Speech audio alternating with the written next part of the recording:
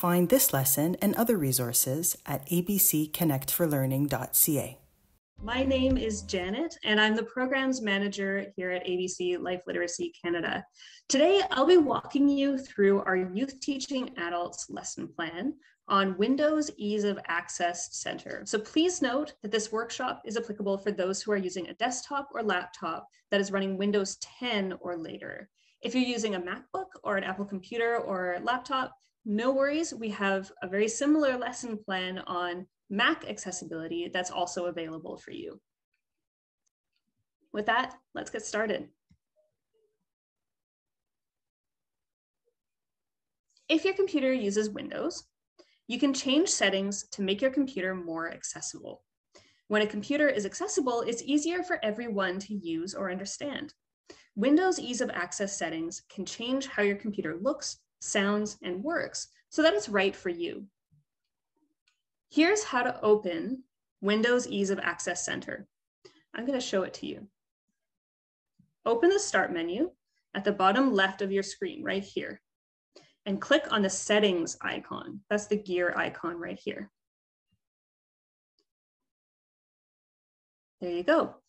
In the Settings window that just popped up, find and click on Ease of Access right here. So there are 3 Ease of Access sections that you can see on the left side. First one is Vision right here. These settings change how your computer's screen looks. The next one is Hearing. So I'm going to scroll down to Hearing, which you can see right here. These settings change how your computer sounds. And finally, if we scroll down a little more, you can see Interaction. These settings change how you use your computer. We'll talk about some of these settings that you can change, but not all of them. So try changing other Ease of Access settings to see if they make your computer easier to use. There's a whole bunch for you to play with. So the first thing we're going to try is looking at features under Vision. So look under Vision on the left side menu and click on Display, the first one. These settings change how big and how bright things look on your screen. So we'll start with Make Text Bigger. Make Text Bigger settings let you make the text look bigger on your screen. To change all the text on your screen to a different size, move the slider to the size you want. Let's say I want it this big, and click Apply.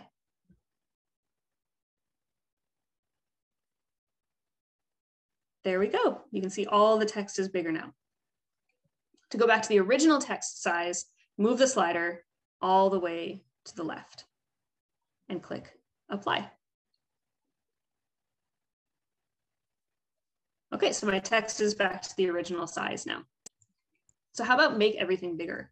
The Make Everything Bigger setting lets you make everything on your computer bigger, like windows and text. So it's not just the text, it's everything. Click on the drop-down menu. So that's the downward arrow here, and choose a size. Your computer usually uses 125%. That's the one that's chosen right here. So numbers higher than 125 or 125% will make everything on your screen look bigger. So I'm going to choose 175%. You can see everything on my screen just got a lot bigger, right? Now to go back to the original size, click the drop-down menu again and go back to 125%. And there we go, everything is going back to the original size now. So now let's try a feature from the Hearing section of Ease of Access. So all of these settings were under Vision. Now we're going to move on to Hearing. Under Hearing, in the left side menu here, click on Audio. These settings help you hear things more easily and control what you hear from your computer. So let's look at Make Your Device Easier to Hear.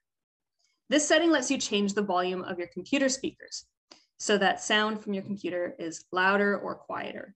So click on the slider under Change Device Volume and drag it right or left to change how loud your computer's speakers are. And I have headphones are, they make things pretty loud. So I'm going to keep it at 18%. That's how loud I want mine to be. You can also add closed captions so that when you watch a video on your computer, closed captions let you read the words that people are saying in the video. So to do this, click on closed captions on the left side menu here.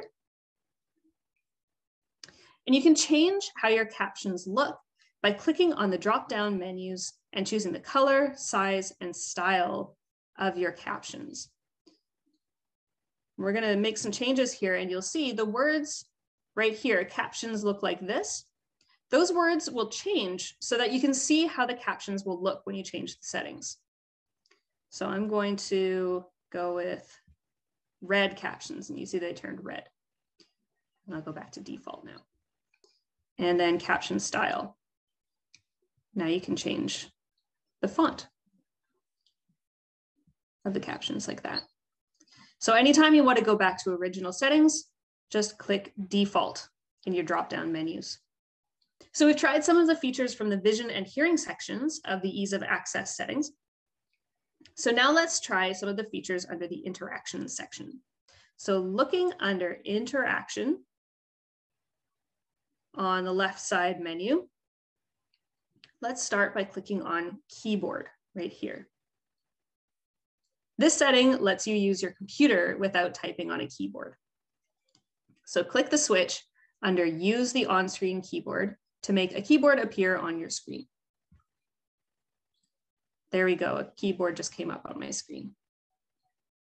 You can type by clicking on letters with your mouse or touching your screen if you have a touch screen. So I can click, there we go. Then I can backspace to undo it.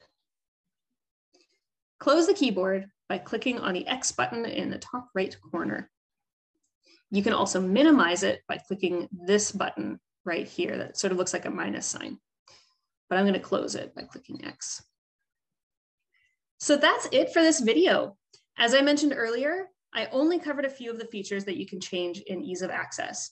If you're interested in learning about some of the other settings available, check out the Youth Teaching Adults Windows Ease of Access lesson plan, which is open on my computer right here. You can see there's a whole bunch of information, some of the settings that we covered today, and also some extra settings that we didn't talk about today. You can see how long this lesson plan is. There's a lot of information. We also have a lesson plan on accessibility for MacBooks and Apple computers as well.